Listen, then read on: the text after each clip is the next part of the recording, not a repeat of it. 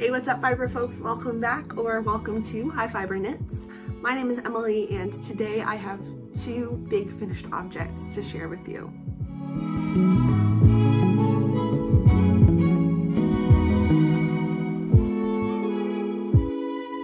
So if you saw my last video, it was a frog it or finish it because I had a big pile of whips, or at least the biggest pile of whips I've ever had.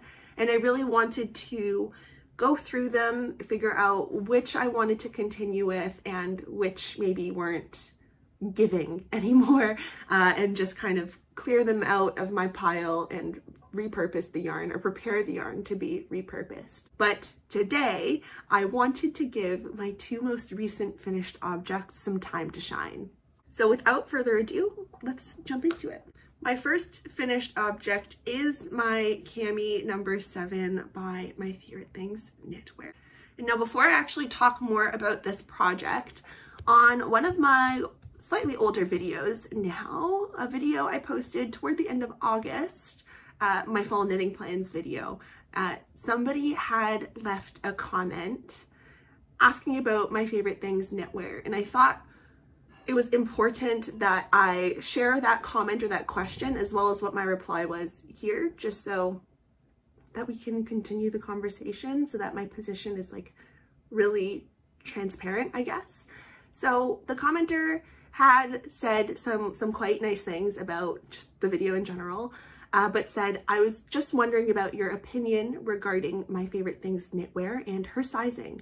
I watched your stash tour from earlier this year, loved it by the way, and you mentioned her quite often, so I just wanted to check if you knew that her sizing was awful and how you feel about that. Thanks. I really appreciated this commenter's gentle approach to the question, but I'm gonna just basically read what I replied to the commenter, because you can see it on the video anyway, right? So I said, thank you for your question. I do know that her sizing is not good, and I do admittedly have some conflicting thoughts. Ultimately, my knitting practice is for myself, and a personal priority for me is getting a low cost per wear. In other words, I want to make things that I will love and get use out of. My Favorite Things Knitwear has a style that resonates with me and designs that I cannot really find elsewhere, with more size inclusivity, specifically with respect to the camisoles, but certainly not with respect to like a basic raglan or a drop shoulder sweater. This is why I choose to knit her patterns. However, as someone who chooses to share my knitting on social media, I recognize that there is a certain expectation of responsibility that is had of me compared to folks who don't share online and knit what they please. I know that, however limited, I have influence and I want to be responsible with it. However, I am investing my personal time and money into my craft. So as much as I feel I ought to be transparent and responsible to my audience, I owe it to myself to make things that I will love and wear. It's true that size inclusivity was not as close to the forefront of my thinking when I filmed that stash tour as it is now. So I have made efforts to share more information about my own measurements, about size availability for patterns that I knit, and sometimes smaller designers. To that end, I think it is possible to support diverse designers and designers creating size inclusive patterns while also knitting My Favorite Things Knitwear patterns. By no means do I think my perspective is correct or most agreeable, but I admit that it's a conclusion I feel most at peace with. Continuing these conversations is very important, and I will certainly address this in a future video. So that was basically what I said back to the commenter, and I still stand by everything that I said there. But since then, My Favorite Things Knitwear has continued to put out patterns, some with not good size inclusivity, but she did recently announce that she's going to be pushing back the release date of her next sweater, so that rather than 3 sizes, it can be tested in 8 sizes. And so I think this is good. This is important. This is why we need to have these conversations, as opposed to just saying, you know, don't knit this designer's patterns. Don't do like cancel culture. I don't want to kind of reinforce that. I want to give designers opportunities to grow and respond to the needs and the wants and the values of the knitting community. So I'm gonna leave that there for now. And I'm gonna talk about what I actually knit. So as I mentioned, this is Cami No.7 by My Favorite Things Knitwear. I'm 5'8" almost. I weigh about 157 pounds. That means I wear US size 8 or 10, depending on the garment of commercially made clothing, or size medium. And I have a 37-inch bust and I think about a 29 or a 30-inch waist. Usually for most designers' patterns, I knit the 3rd size or a size medium, depending on the way they categorize their sizing. But I have found from knitting Cami No.2, No.5, and No.4 that the underarm hole of My Favorite Things Knitwear camisoles in the size medium is often more deep than I would like it to be, even though circumference-wise everything fits. So I decided to knit this in a size small in the hopes that that solution, like that would be a solution to my underarm hole issue. I also chose to knit a size small because I used Dururum Natura's Antigone yarn, which is 100% linen. This is the colorway Prunelle, which is like a mushroomy, browny kind of purple color. And I think it's so beautiful. Like the drape of this fabric is absolutely gorgeous. And so while the pattern was written for a wool silk blend on 3mm needles, with linen yarn, you really need to drop down in needle size to match gauge, which meant I had to go down to a 2.25mm needle, and I was still off gauge. My fabric was still too big. So if I had knit the medium, I would have been just like in a baggy top that would not have fit well. So I decided to drop down to the size small to knit with the linen yarn. I didn't want to drop down even further in needle size to meet gauge, because by the time I was reaching the end, by the time I finished this bust shaping, the fabric was becoming quite heavy and difficult to work with. Like linen yarn is just tough on the hands, and being on really tiny needles as well with the weight of the project was strenuous on both my hands and the needles, actually, because they were fixed circulars where the wooden part meets the cable looked like it was starting to bend, and I was actually concerned I'd break it at some point. But anyway, going down to the size small worked out quite well for me, and I ended up wet blocking this. So I soaked it for about 10 minutes in lukewarm water. I squeezed out all of the water. I did stretch it out a little bit widthwise, and then I hung it to dry so that it really would kind of draw down the underarm, because before blocking it was really high up, but after blocking it sits now in a really good place for me with the types of undergarments I like to wear. So this is the camisole on. As you can see, I did knit it quite long. Here's my belly button, here's my hip bones, and the hem of the top even goes past my hip bones. So this is not something I would consider cropped. This is absolutely full length, on me at least. And the reason for that is I didn't know how much this was gonna grow. And previously when I've knit camisoles, I've become impatient, especially with the top down camisoles, and just knit them a little more cropped than I want them to be. So I'm actually quite pleased with the length of this. It tucks in nicely to trousers and to skirts. I wore it on the first day of school, and I'm just very much enjoying this.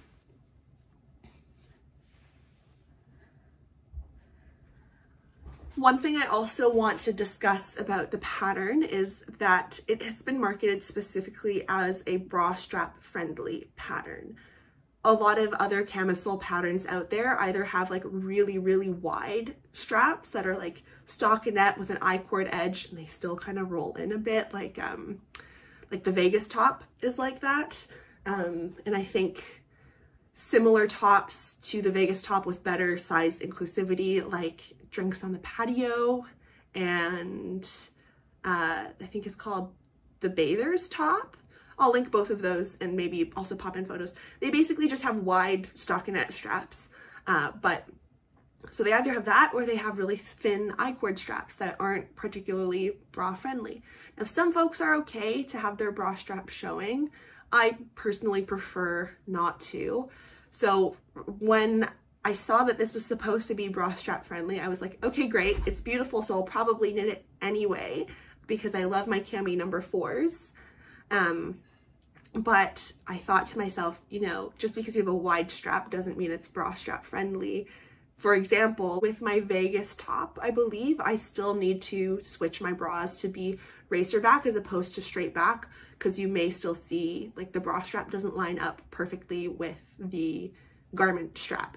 So that was the true test, and I do believe that this is actually bra strap friendly.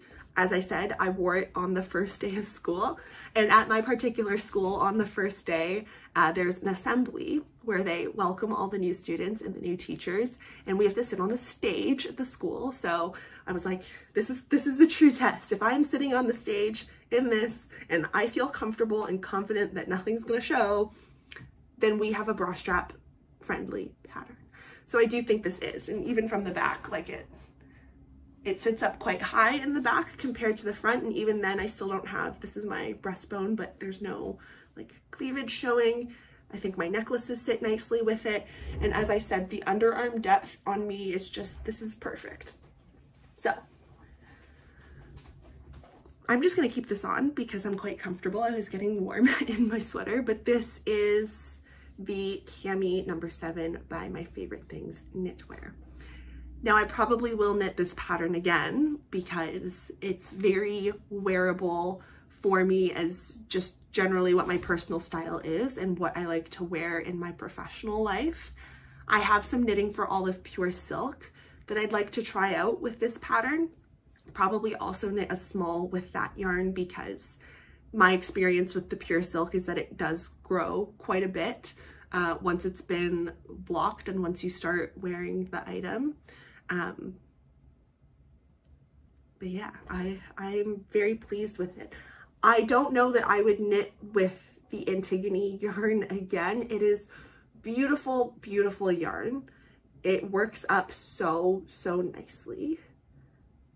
I think having a fully linen knitted garment is really practical for me, living where I do in Ontario, where we do get all the seasons. So in the summertime on its own, it'll be light and airy and breathable, but in the wintertime, I can layer it with blazers and cardigans and all of the things. But because it was so strenuous on my hands, I don't know, I'd have to do a lot of thinking to decide to use this yarn again. That being said, most of the camisoles from My Favorite Things Knitwear are like really fast when you're doing the shaping up here, and then the body, because it's such a small gauge, feels like it takes forever. And this is like a common refrain amongst folks who have knit these kinds of camisoles. Like, it's a lot of knitting. So that could have also been just like part of it, not necessarily just the yarn and the needles. It was a combination of factors. But there are also other linen yarns out there that I'm interested to try. So if you feel very strongly about the Antigone and you really love how it looks, it's kind of like a buyer beware type of situation. They do have a lot of beautiful colors as well. But yeah, it might also be difficult to find this yarn actually, because I don't think, when I went to the Knitting Loft to purchase this, I was talking with Bruna, who is the owner there, and she was saying how De Rerum Natura is putting limits on how much of Antigone in particular they can supply to their vendors because the French linen growing season this past year wasn't great. And so the limit on the raw natural resources has put a limit on how much can be produced. And De Rerum Natura is sort of built on this idea of knowing the provenance, knowing where your yarn, basically knowing where the fiber comes from, and sustainable small production scale practices. So if you want linen, you can't find Antigone, you could look at things like the Camaros. They have a chain net linen yarn, and similarly Knit Picks has their Lindy chain, which is a linen chainette style yarn that you might be interested in trying. But otherwise I think Knit Picks Cotton is DK, in which case it wouldn't work for this. Anywho, I think I'm done talking about this pattern now, and I'm gonna move on. My next finished object, I feel like you folks have been absolutely loving, which really pleases me because it came out exactly how I wanted it to. This is my Louvre sweater by Petite Knits. I have a lot of things to share about this. First thing is, this was the first time I actually did tubular cast on, because a lot of the other sweaters that I have knit, the bottom up ones, well, how many bottom ups have I done? I think I've actually only done one bottom up. I did Sari Nordland's Monica Geller tee. That's bottom up, but she just calls for a loose long tail cast on, which I actually like the look of. I think it has like a nice, clean, sharp edge look to it, as opposed to like the rolling of the tubular cast on. But everything else I've done that's been top down has been like a folded neck, so I've never needed tubular cast on. So this was my first time doing a tubular cast on, and I think it came out quite good. Once everything's blocked and it's all said and done, I guess there's not really even, there's a little bit of rippling, but really not much that it causes an issue. So I was really proud of that. I also really like how you transition straight from the ribbing into knitting the body, as opposed to some other sweater patterns where you either sew down the neckband or you pick up the neckband and then knit it once everything else is done. Because by having that just immediate transition, when this is on, the weight of the sweater kind of pulls down and opens up the neckline, which I think is a very flattering and, well, like opening look. I grew up dancing and I grew up doing ballet, so I feel very strongly about like the beauty and the femininity of just like the upper torso. So anyway, I really like that. I've mentioned this in the past. I really like a deep underarm for sweaters. I don't want fabric like up in my underarm. And so with all of the Petite Knit raglan patterns I have knit, I did Champagne Cardi in the winter, like in January, and then the Cumulus blouse February, March. With all of these raglan styles, I have added raglan increase rows to widen the body and deepen the underarm. So I did that with this. I ended up adding 4 stitches in total, so 1 raglan increase round, I think, or maybe it was 8 stitches. I did 1 extra raglan round. I'll have to check my notes. That I don't know was like absolutely necessary, but I was just kind of like, that's the thing I do, so I'm gonna do it. So I did that. But a modification I did make was for the sleeves. Another thing that I have to do with the Petite Knit sweater patterns is lengthen the sleeves. And so you can see that this is a tapered sleeve. It sort of decreases from the underarm toward the cuff, but you'll notice here my rate of decreasing increased. So I knit until I had done 1 less than the number of repeats that the pattern called for, and then I knit the next repeat. I knit 2 more repeats, but I decreased twice as fast, if that makes sense. So you can see there's more of a dramatic taper toward the sleeve, so that the sleeve would really fit around my wrist more snugly, and I honestly needed the length. So when I knit pre-blocking, the sleeve was ending like right at the edge of my wrist, and then after blocking it kind of comes up to my thumb joint, which I really like. It has this oversized and relaxed without swallowing me whole kind of feel to it that I really, really like. I also knit this a little bit longer than what the pattern called for, because as I was knitting it, I felt like the body was kind of lumpy and bumpy, and the waist ribbing was like cinching in at my hips, and then the fabric around my belly was kind of bulging out, and I didn't like how that looked, and I was getting quite nervous that I wasn't going to have that like loose, oversized, relaxed look that Petite Knit has in her project photos. And I did end up posting on Instagram as a story. I was like, does this yarn, this is Knit Picks palette, I'll talk about that in a minute. I was like, does this yarn grow a lot, or am I just gonna have to like stretch this a lot when I block it? And it was kind of like a mix of responses. And I was like, you know what, just trust the process. Blocking has always saved the day in the end. So I trusted the process. I did knit it a little bit longer so that I could stretch it out width-wise and not lose the like hip length that I really wanted in the end. And I think it worked out. So this is what we have.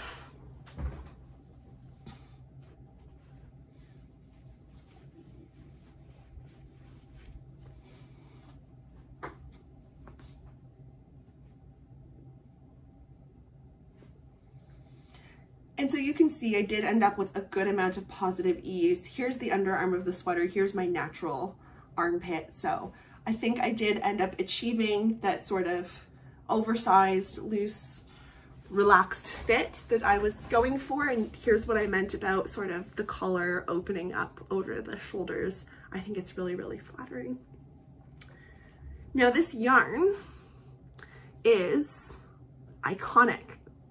Everybody seems to be loving this yarn. This is Knit Picks palette in the colorway Iris Heather, which, as you can tell, is this gorgeous purple with pinks and blues, and it has this overall warm kind of undertone to it, which for me is really important because I like purple, I like blue, but I do look better in slightly warmer toned colors or slightly dusty, muted colors.